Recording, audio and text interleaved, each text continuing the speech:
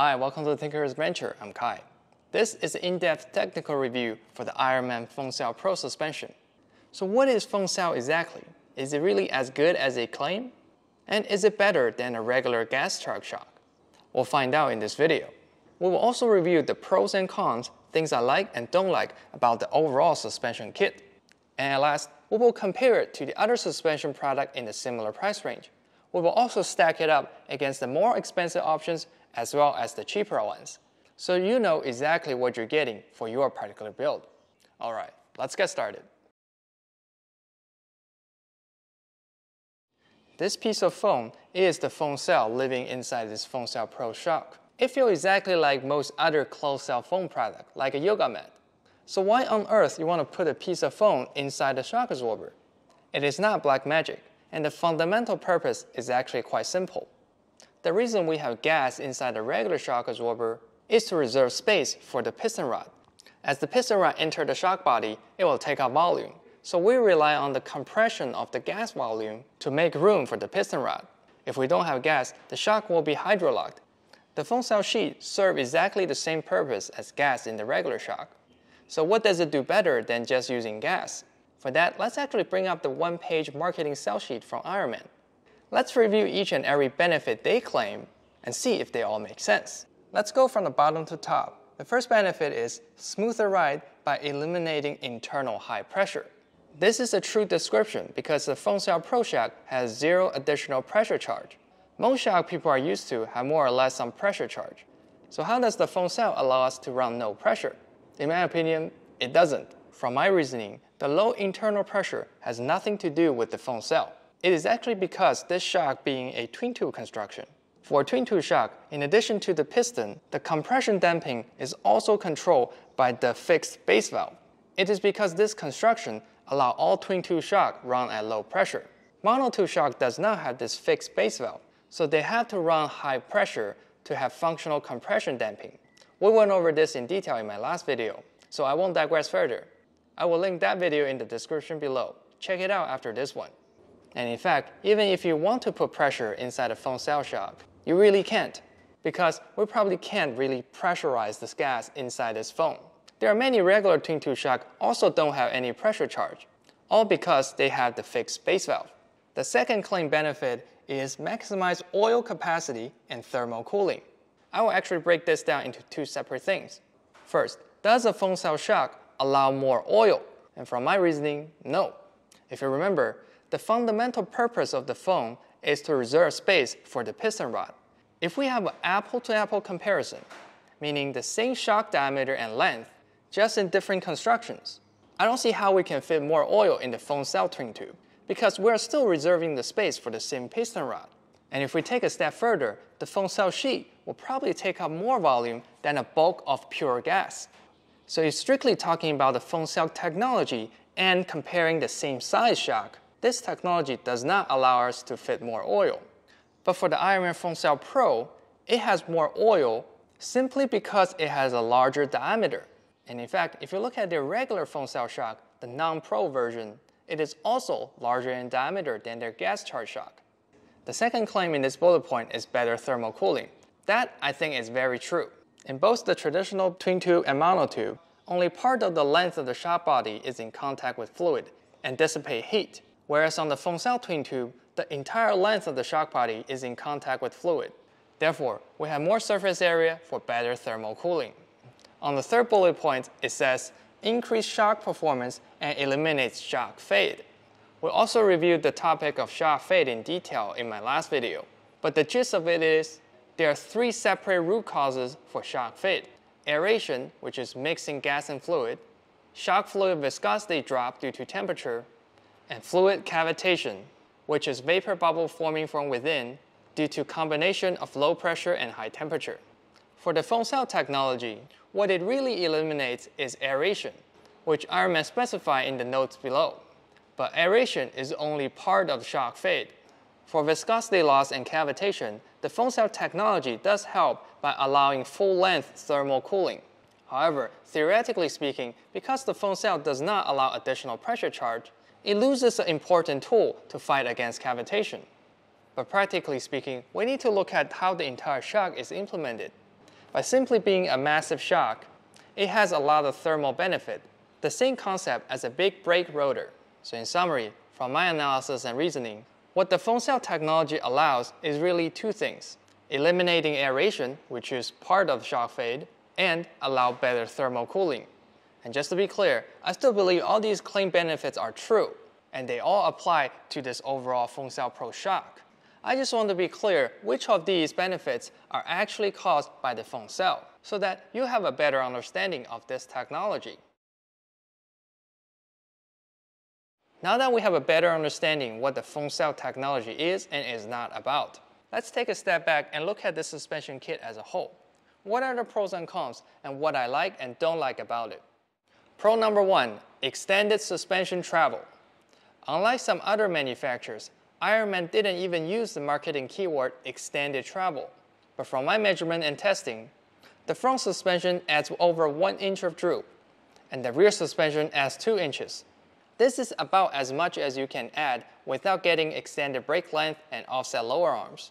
For someone who's into slow speed crawling and articulation, these are some very important improvements. I conducted some very detailed suspension travel measurement in a previous video, comparing this versus stock. I will link it in the description. Check it out after this video. A fellow YouTube channel, Will to Get Out There, was kind enough to share me some footages. It was very nice videography, and it was his GX doing actual flexing in the real world. Make sure to check it out. Pro number 2, threaded body with infinite ride height adjustability.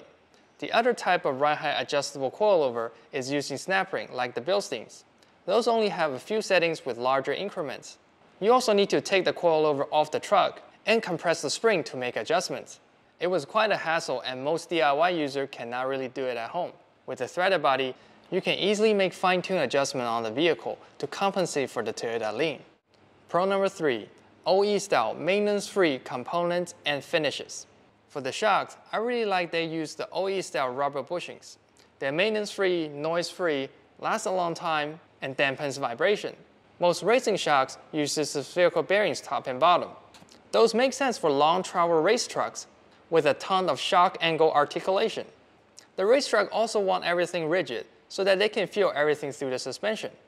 But those are really the opposite to what we want as everyday enthusiasts. They will wear out, get loose, and start clunking, just like the uniballs on the upper control arms. And now, you just introduce 2 more of those at each shock. Similarly, the Ironman Pro Forge UCA also uses OE-style rubber bushings on the frame pivots and sealed factory-sized ball joint on the outside. Not only they are maintenance-free and last a long time, you can also replace them with factory components when the time comes. Check out my 2-part video about UCA for more details. I will link them in the description below. Being a Northeast guy, rust is my biggest pain in the winter. From my personal experience, your mileage may vary, a good quality painted shock body usually outlasts a zinc-plated shock body.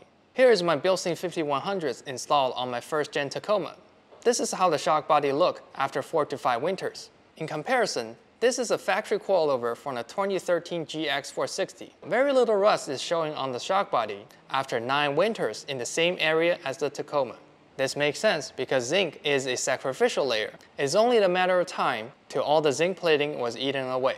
Whereas paint, or E-coating for the case of Ironman, is a protective coating. A good quality paintwork will last longer in a highly corrosive environment like the road salt. I have seen many of my friends' high-end racing shock rust out in just 1 winter. So if you have a zinc-plated shock body, make sure you wash your car very often and reapply oil-based rust inhibitor multiple times throughout the winter. Pro number 4, longevity and reliability. The top 2 failure modes for most shock is first, losing nitrogen pressure. If it is a monotube, the compression damping will start to change. Second, leaking oil from the main oil seal. By design, I think the Ironman Foam Cell Pro has an advantage in both of these cases. First, this doesn't even have nitrogen charge, so nothing to lose. Second, the seal design on the Foam Cell Pro is also longer lasting. On the factory shock, there's only 1 main oil seal, so it is exposed to all the elements. At the same time, you need to keep the oil in. On the Foam Cell Pro, we have an additional wiper seal. This wipes off most of the mud and sand, so the main oil seal has a much easier job. But to be fair, most good quality aftermarket shock all include the additional wiper seal. So the wiper seal is an upgrade from factory, but nothing groundbreaking. But in addition to the wiper seal, there's also some advantage on the main oil seal design. Because this is a low pressure shock, it uses a low pressure oil seal design. It has large rubber lips on both sides and each have a radial spring to maintain sealing pressure. The benefit of this design is very low friction and wear. The large, compliant lips can also withstand more surface irregularity. So overall, because of the low shock pressure and the protection from the wiper seal, this oil seal doesn't need to do much. Very easy life. On some high-pressure monotubes, such as this Bilstein, they have a more rigid seal. The sealing is achieved by radial interference fit around the shaft. Because it is pure squeeze seal, it has higher friction and wear. It also requires tighter tolerance, so it tends to be more susceptible to surface irregularity. On high-end racing shocks, we sometimes have a U-cup oil seal design. The lips are energized by the oil pressure to create a tight seal.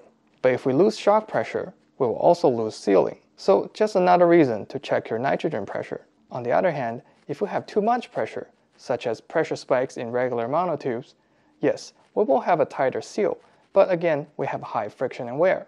The U-cup seal is a proven design and is commonly used in high-pressure applications, but it has more variables and needs a little more attention. What I'm reviewing here are all design principles in theory.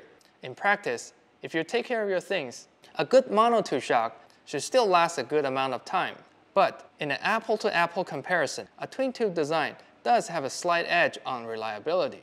Pro number 5, easy and true DIY shock rebuildability. The Foam Cell Pro is fully rebuildable, just like the higher-end Fox, King, and Icon.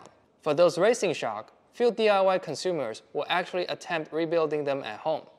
In my opinion, probably the number one roadblock is charging the nitrogen pressure. The most bare-bone basic nitrogen charging setup is around $200–300 to start, and most people simply just don't want to bother. But for the Ironman shock, we have no nitrogen to deal with. So I can say, if you can install the shock onto your vehicle, you have the skill to rebuild the shock in roughly the same amount of time. Each shock rebuild kit is $45, which has a new main oil seal, wiper seal, and a piston wear band. The foam cell sheet does not wear out or deteriorate. Therefore, it is not part of the rebuild kit. Ironman has a detailed rebuild instructions you can easily follow. But speaking of rebuild, when I talked to Ironman USA, they told me since they launched the Foam Cell Pro in the US market, they have yet to receive a single rebuild request. And I tend to believe them, simply being a large overbuilt shock, and how all the features we just talked about. I wasn't too surprised this being a very reliable shock. So even though the rebuild is very simple, chances are you may not encounter a need for one. And that is reflected on their much longer 3-year warranty. Most shock absorbers, even some high-end ones, would not have this long warranty. Now, enough with all the good stuff. Let's look at the things I didn't like about this design. Con number 1, non-site-specific rear coil spring for the Forerunner equivalents. As a result, you could have the infamous Toyota lean. Some other manufacturers include different springs for driver and passenger side to compensate this lean. But the Ironman kit does not do this. You could buy the additional trim packer spacers to achieve the same result. However, that is not included in the Ironman Foam Cell Pro kit. Con number 2, front coilover lower mount bushing width. As some of you know, the newer vehicle has a slightly wider width. Most manufacturers have year-specific front coilovers to address this width difference, but Ironman uses the narrower one for all years. So on the newer vehicle, it relies on crushing down the bracket on the lower control arm. I know, it may sound very bad for the way I say it, but as a mechanical engineer, I don't see any structural issue with this. Nevertheless, I inserted a thin washer to make up that space when I installed the kit for my friend's GX460. And con number 3, too many set screws on the adjustment collar. Ironman already went a step forward by introducing the second collar used as a double lock jam nut. But for some reason, they introduced 7 more set screws all around both collars. From my view, this is totally unnecessary. And in the case of a beginner installer, they will probably lock in all 7 set screws. And after the coilover is installed on the truck, they may not be able to reach or even see some of the set screws. If they're not careful, they could damage the shock body, or in other case, they're stuck with that ride height. So when I install the coilovers on my friend's GX, I only install 1 set screw at the location where I can easily get access to. Alright, now we have seen all the good and not so good features on the Ironman Foam Cell Pro. How does it stack up against competition? Just like everything else, we need to put comparison into context. And the biggest context here is price. So I made a pricing chart that includes most popular suspensions for the Toyota Prado platform. And just a few quick disclaimer here. Because different trucks and SUVs can have different components, we are looking at just the cost of the front coilovers, which pretty much every truck and SUV will share. So this is not a complete suspension kit.